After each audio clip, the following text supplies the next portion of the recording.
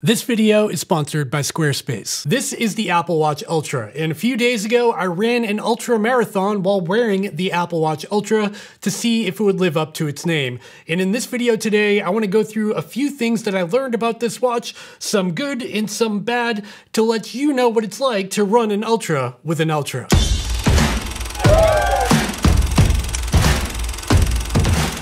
Welcome back, I'm Dave from Chase the Summit, and this is the Apple Watch Ultra, and like I said, I finally had a chance to run an ultra marathon while wearing the Apple Watch Ultra. Keep in mind, this was a 50K ultra marathon, so just barely an ultra. The event I took this Apple Watch Ultra to was a local 50K here in northeastern Massachusetts, and if you want to learn all about that race, you can go check out the vlog I posted a few days ago about that race and what it was like to run it. But in this video today, I just want to break down what it was like to actually use the Apple Watch Ultra in that kind of race environment. I do want to mention that this is not an in-depth review. If you want to check out my full in-depth review about the Apple Watch Ultra, it's like 30 minutes long and I cover everything in that video. I'll link it up here or in the description down below. In this video, we're just going to be laser focused on the user experience of the Apple Watch Ultra in a race environment. Before we get to the good stuff though, I do want to give a shout out to the sponsor of this video, and that's Squarespace. If you don't know what Squarespace is, they make websites, and they make making your own website incredibly easy. The best part about Squarespace is there's no coding or computer knowledge required at all. All you need to be able to do is type and click and drag, and you can make an amazing website using one of their pre-made templates. They've got really nice templates for everything from photography, video, podcasting, and even websites for restaurants and yoga studios. I've personally been using Squarespace for years over on my own website at chasethesummit.com, and that's where I host my blog and publish my podcasts and even sell my own merch through the Squarespace commerce platform. If you can't tell, I'm a big fan of Squarespace, which is why I was happy to take them on as a sponsor on this channel. So if you're interested in setting up your own website and getting it off the ground as quickly as possible, head over to squarespace.com/chasethesummit or check out the link down below to get 10% off your order. With that out of the way, let's dive right into what I learned about the Apple Watch Ultra in a race environment. And the first thing I want to bring up is the action button. For those unaware, the Apple Watch Ultra is the first Apple Watch to add a button, a hardware button to the side of the watch here. All Apple Watches have had the digital crown and the button on the side here, but the Apple Watch Ultra is the first to incorporate a third customizable button called the action button. Now this button can be used for a variety of things, from launching apps or music or all kinds of different things, but one feature in particular is very important, and that's being able to start your activity, where previously on other Apple Watches you would need to tap on the screen in order to start your activity. Now you can click on this button one time and get off and running very quickly. And that might sound like a pretty trivial thing to most people. However, I can tell you firsthand experience, when you're towing the line at the starting line of a race, you've got your blood boiling, you're ready to start moving, there's a lot of energy. The last thing you want to do is worry about tapping the right button on your screen instead of just holding your finger on that button, clicking and getting off and going. It's pretty critical to start the activity on your watch. If you miss that step, you're going to be pretty bummed out a mile down the road when you realize you forgot to start your watch. So as you can see here, I can dive into an outdoor run, and all I have to do is press that orange button one time and you'll see that my workout has started. Now the one downside about the action button is that you can't pause or stop your activity from the action button. You actually have to use the two buttons on the side here at the same time and press them together simultaneously. Now I'm paused, and if I want to resume, I can do that again.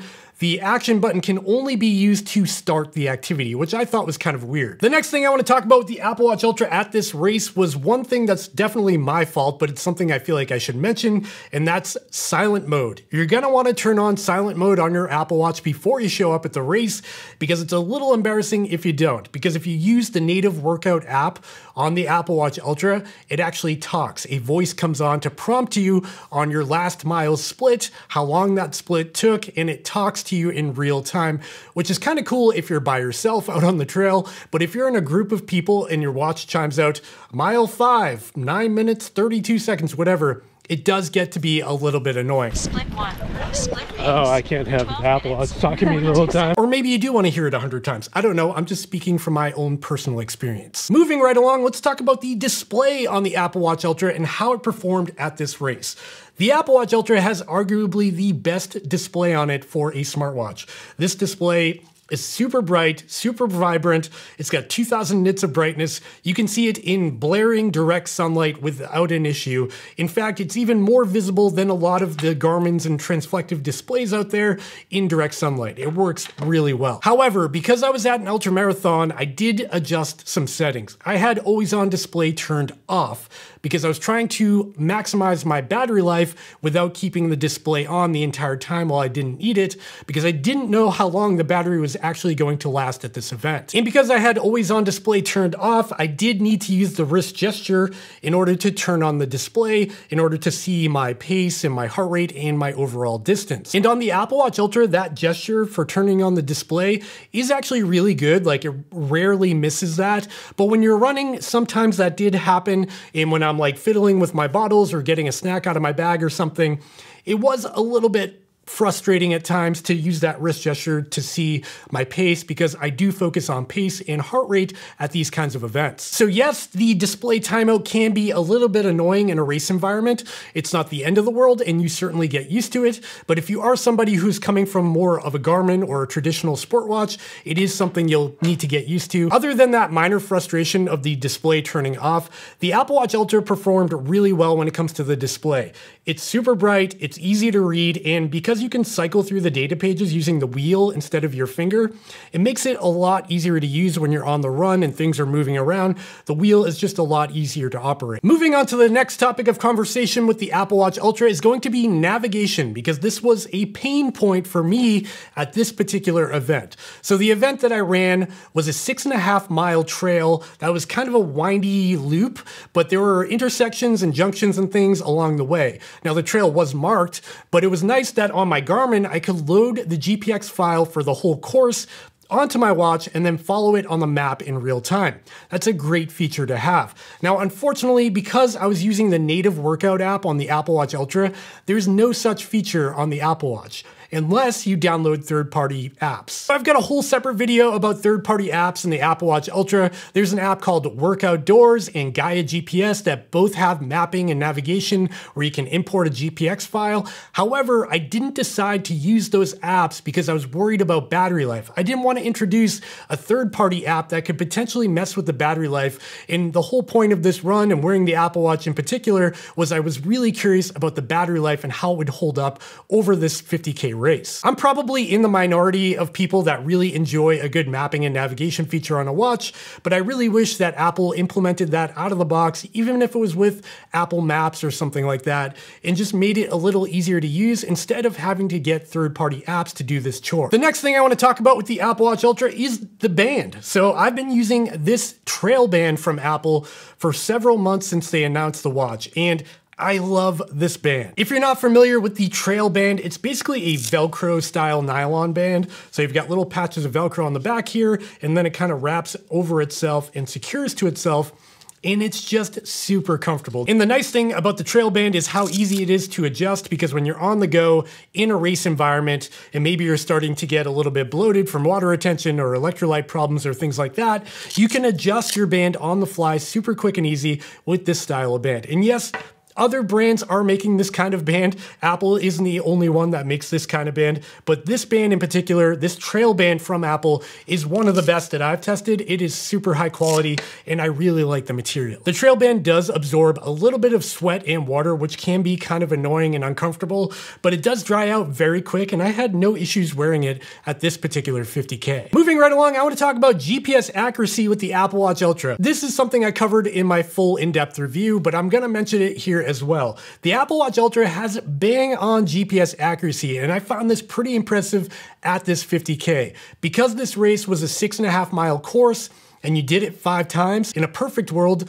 the lines for my tracks would just be stacked right on top of each other. With the Apple Watch Ultra, when I analyzed this GPS activity, it was bang on. All of my tracks were nearly right on top of each other, and that indicates really good GPS accuracy. And now we've got to the topic that you're probably most interested in, and I saved it for last, and that's going to be battery life. How did the Apple Watch Ultra hold up at this 50K race? How much battery did I lose? Before I get into the numbers, I want to talk about the settings on the Apple Watch Ultra.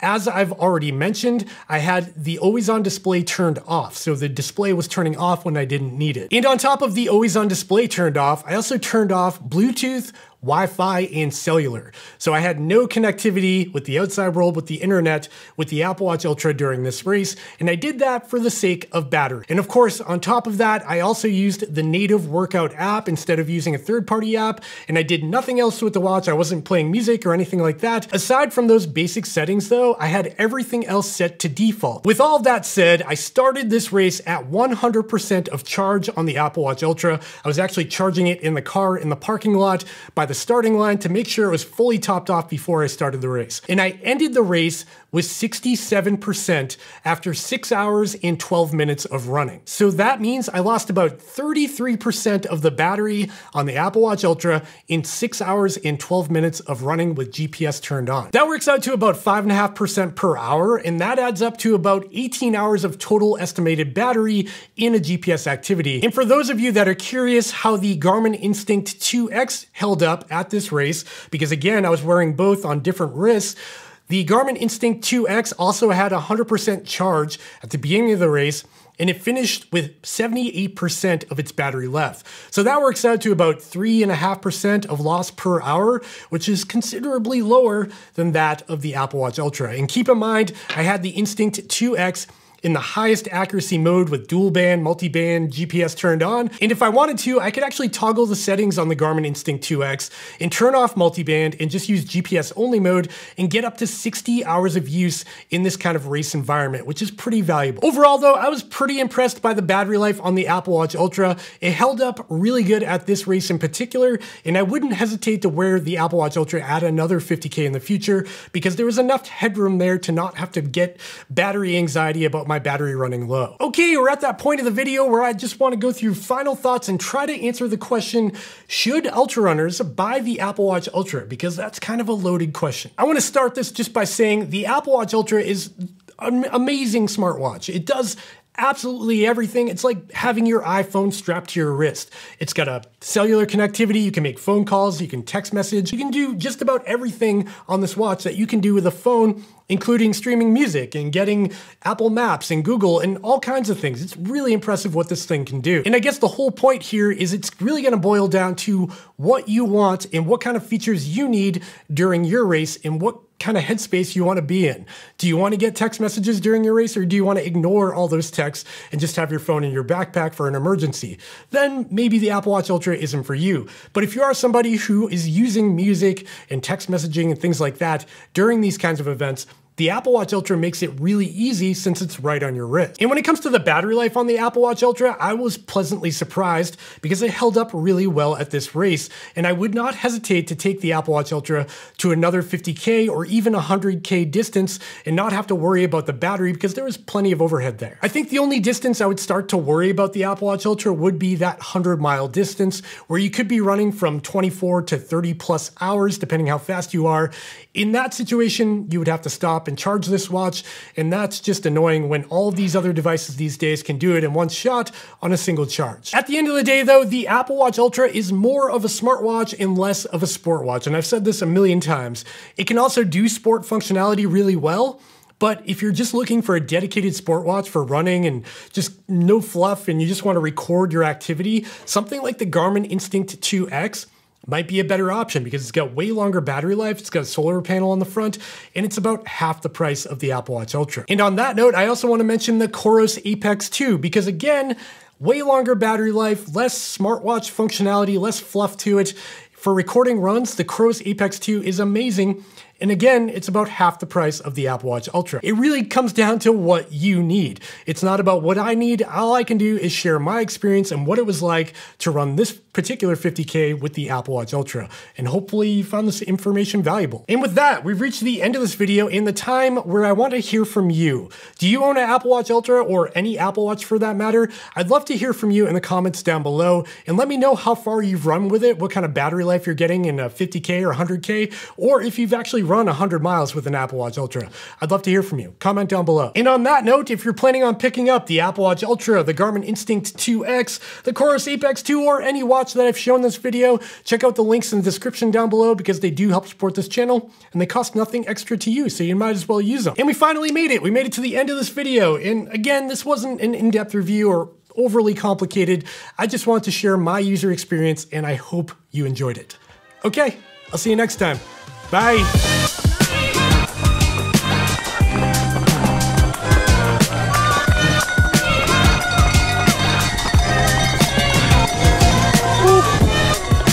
Done. Thank you. Thanks for being out here. Okay, yeah.